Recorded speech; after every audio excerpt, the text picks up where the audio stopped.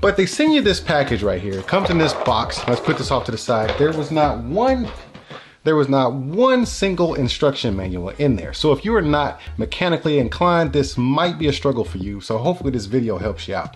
I've managed to sort out all the screws. This is just some extra screws that came. I believe these screws are supposed to replace these 4 screws that attach the mount onto the projector. So when we get to that part, I'll go ahead and use these screws. But I went ahead and sorted everything out. Right here, I have no idea what that's going to be for, but I've already sorted everything out and kind of pre-put it together so you'll see what it looks like. Now, from what I can gather, this right here, of course, you know, mounts to your ceiling. You got your 4 holes right there. Then you got these lag screws, or whatever you want to call them.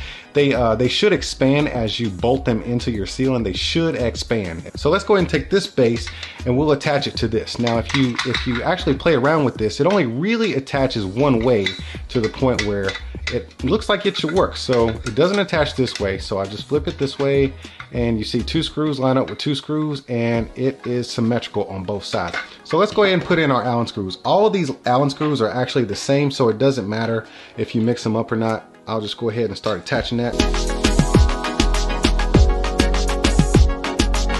Okay, so now we have 4 of these Allen screws put in there, and that's pretty solid in there. I didn't tighten them too tight because I want to have a little bit of play for when I install everything. So let's go around to the opposite side now. So here you have an Allen screw that basically tightens or loosens the extension arm here. I'm not going to mess with it right now because I need to just put this right here, this part right here. So this only attaches one way as well. As you can see, there's 2 screws right here. Now there's 4 slots right here, which kind of makes you believe that you could adjust this up or down, but it only really fits in here one way, and that is right on the inside of here, just like that.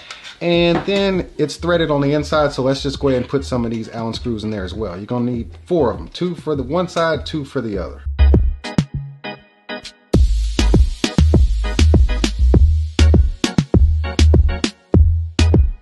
Now, as you can see, this allows it to swivel, and you can tighten these Allen screws up as well.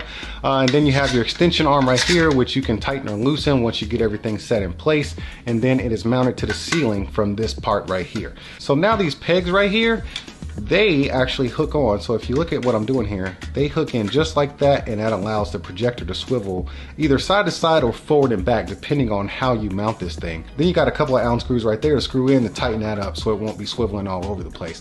But before we do that, let's go ahead and get this bracket mounted to the projector itself. That way it'll be easier to attach once we get it all set up. Okay, so we have the projector here, and all the feet are off, so these screws are exposed, and then we can get this going.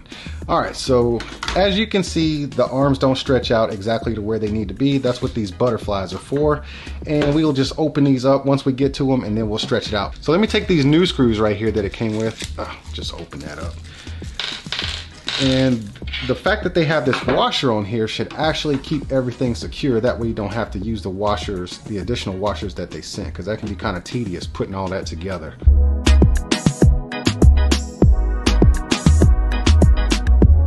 Okay, so I've opened these all the way up. That way now I can kind of just shift this thing into the center of the projector.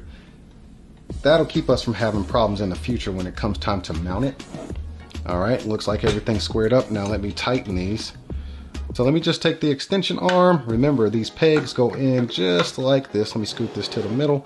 They go in just like that. And then you can see that screw hole right there. We'll put this in. We'll get it tightened up. So now once you get it mounted to the ceiling, as you can clearly see, you have a left and right kind of yaw motion here.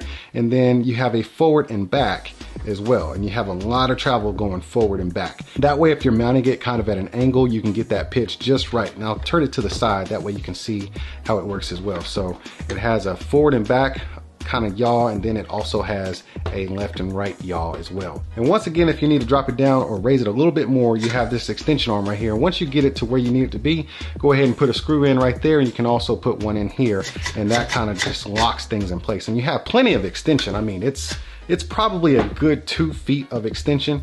So there you go. Once again, these screws are for mounting this bracket to your ceiling, but if you want to, you can just buy some drywall anchors. They should probably work a little bit better. I've actually never used these types before, so I'll probably be getting myself some drywall anchors from Home Depot. I hope this video helps you guys out, and I'll see you at the next one.